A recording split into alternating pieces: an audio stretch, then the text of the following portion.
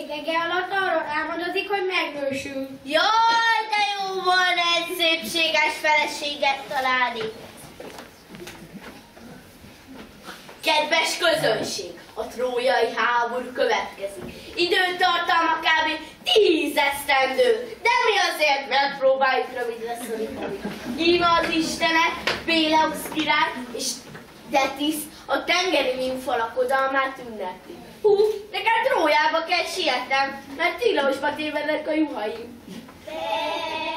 Miközben az istenek lakomáznak,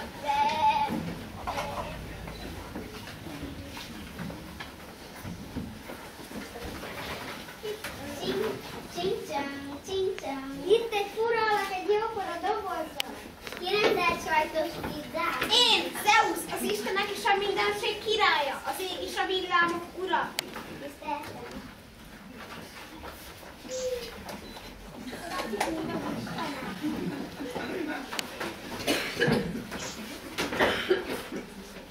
Mire vársz, tapsra? Jöjjön a dalnak!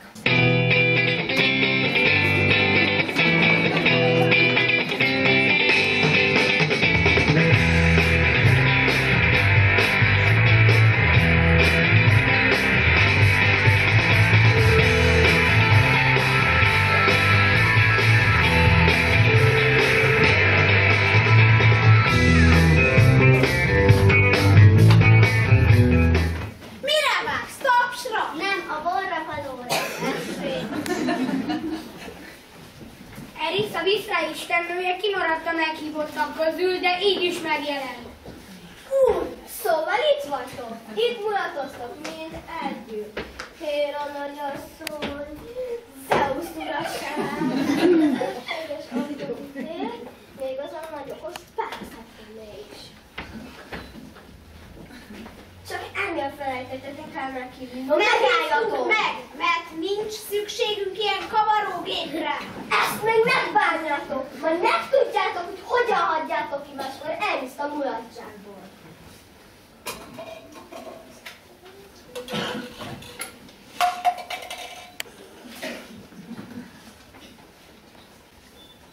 Jó hatás, báros hölgyeim! Úgy kellett, káposztába hús kellett. Alexelnek! Az enyém! Nekem jár! Én vagyok a legszebb! Add ide! Nekem küldték! Csak is az enyém lehet! Apám, tégy igazságot! Férjekém, kérlek, döntsd el, melyikünk érdemli meg az aranyalmát. De jó, istennők vitájában még az Isten se tud igazságot. Még a főisten se. Zeus nem akarta magára haragítani egyik istennőt sem, ezért döntőbírónak kijelölte Páriszt, a trójai herceget. Ítéljen egy földi halandó. Maguké ez a szalva? Persze, hogy a miénk! Kinek adjam? Azt neked kell eldöntened annak, akit a legszebbnek ítélsz. Ébren vagyok? Vagy álmodom? Sajnos ébren vagyok. Micsoda nagy bajba keveredtem. Félek, nagyon félek, hiszen ezek istenek. Halhatatlanok, és ráadásul egyik szebb, mint a másik. De mégis én vagyok a halandók közül a legvéltóbb az istenek közé. Biztos gazdajátékok kérlek. Hogy döntsek? Nem is tudom. Mind a hárman. Ifjúj lelked megbabonázta az isteni kérés. Egy szabadért könyörög, égiek nagy serege. Vérzivatal és háború zúdul a földre, ha döntesz. Félbe kerüljed a szót, meg ne idogjon a rend. Nem értem szóltok, nem adtatok jó tanácsot. Azt javasoljuk neked, egyiküknek se adod az almát, hogyha jót akar. Ha nekem ítéled az aranyalmát, a fél világ urává teszlek. Neked adom egész Európát és Ázsiát. Te leszel a világ leghatalmasabb királya. Tudd meg, hogy amennyiben nekem ítéled a legszebbnek járó aranyalmát, nagy okossággal jutalmaznak meg. Te leszel a legbölcsebb az emberek között. Örömnek bánatnak tudni fogod az okát. A tyúkeszi Párisz egyáltalán nem akart okos lenni. Minden esetre érdekes, de hallásra. A jósok és a bölcsek mindig olyan szomorú. Jobban szeretem a vigasságot, a mulatságot. Figyelj rám, Párizs, úgy látom, talpra esett férfi gaz. Ha nekem ítéled a szépséges aranyalmat, én is valami szépségeset adok neked cserébe. Tiéd lehet a világ legszebb asszonya. Szebből, mint Trója összes lányai együttében. A világ legszebb asszonya. Ez a legjobb üzleti ajánlat, amit valaha kaphatunk. Démétrő, komon szemben te on, áltomán. Ezt még megnám.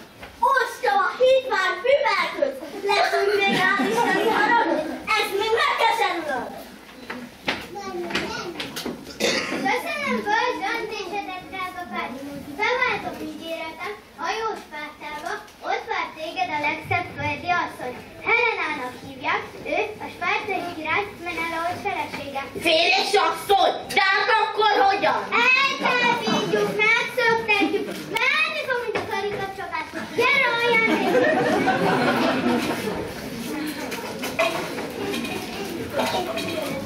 eredj már! Állj, ki vagy? Vendég, Mit hozol? ajándékot. Akkor bejöhetsz. Ki vagy te, Alex? Jó barát, Pász királyfi Trójából.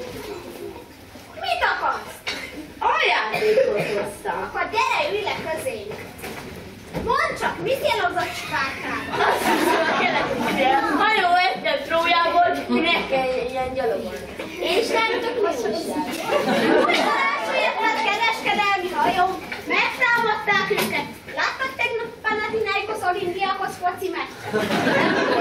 Nem volt szerencsém. Miről maradtál le? Panathinaikos nyert 3-0-ra. Szálpingiris, Gekkász és Karagulis voltak a gólszerzők. És csinálni szép. Egészségedre átigazolt a lác.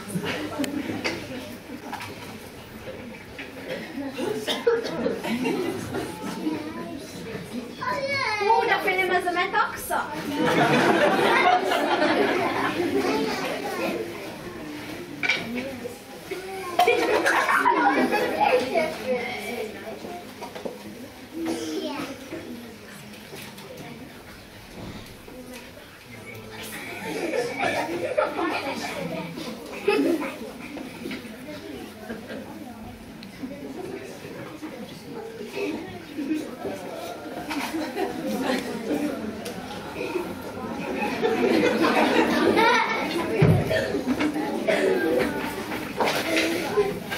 Helen, eljössz velem Trójába?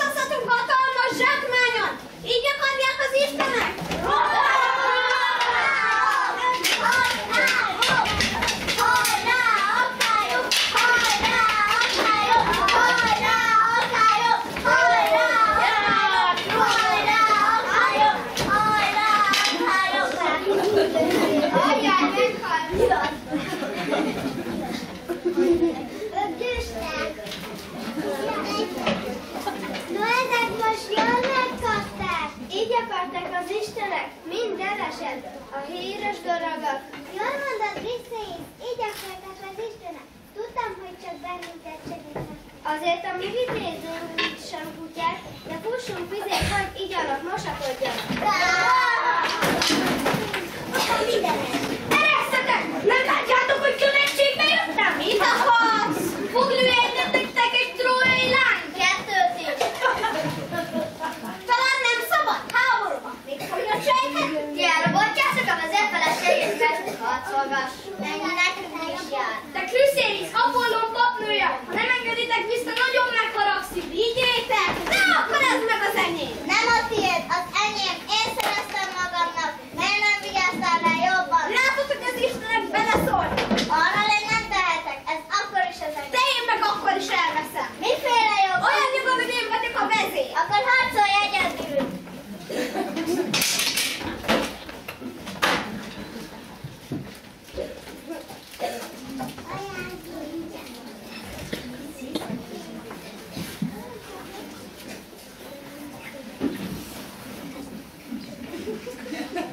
Achilleus, állj a csapat élére és vezesd az akkályokat a csatába. Nem teszem, mert hiába való mészárlás a háborúzás. Akkor legalább a fegyvereidet ide.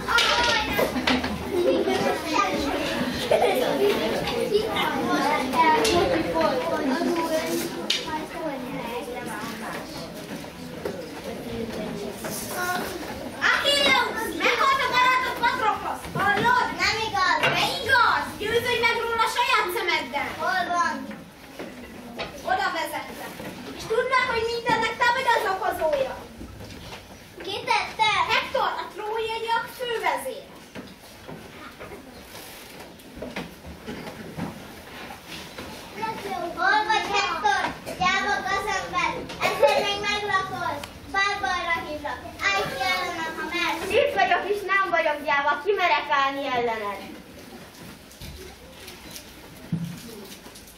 Achilleus, drága fiam, Héphaistos elkészítette az új fegyvereiket.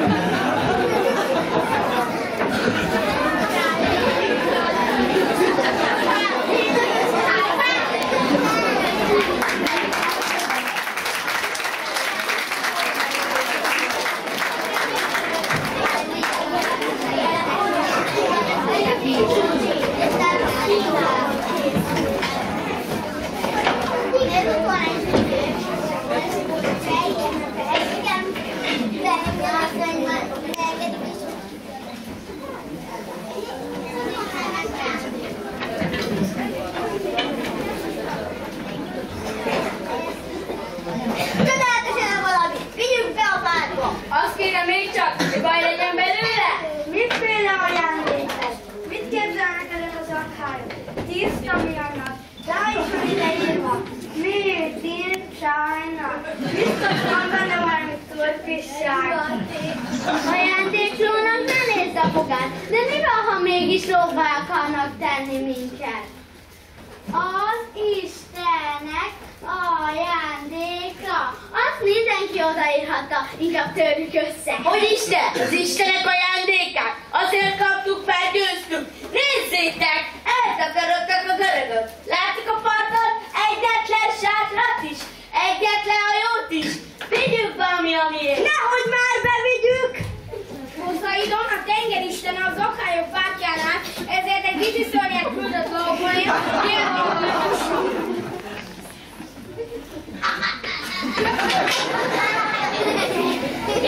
Úgy látszik, csak ugyan győztünk. Végre egyszer 10 év óta nyugodtan állom rajta.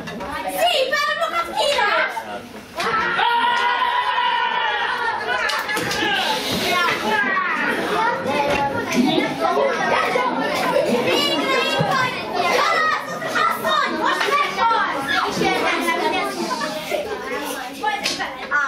Nem bírom megtenni! Helena, hazajössz velem Spártába?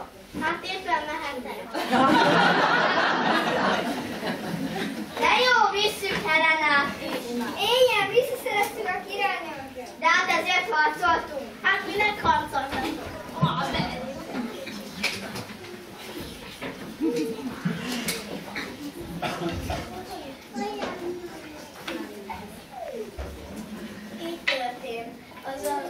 Így történt. Párizs megszöktette Helenát. Az akályok több mint 10 évig ostromolták Tróját, míg végül isteni segítséggel bevették és lerombolták a várost. Megszöktették Menelaos feleségét, Helenát, és most gazdag zsákmánnyal próbálnak visszatérni hazájukba. Kegyes Poseidon, engedd, hogy Hellász fiai épségben hazatérjenek. Én majd csak talán 10 év múlva, de majd máskor.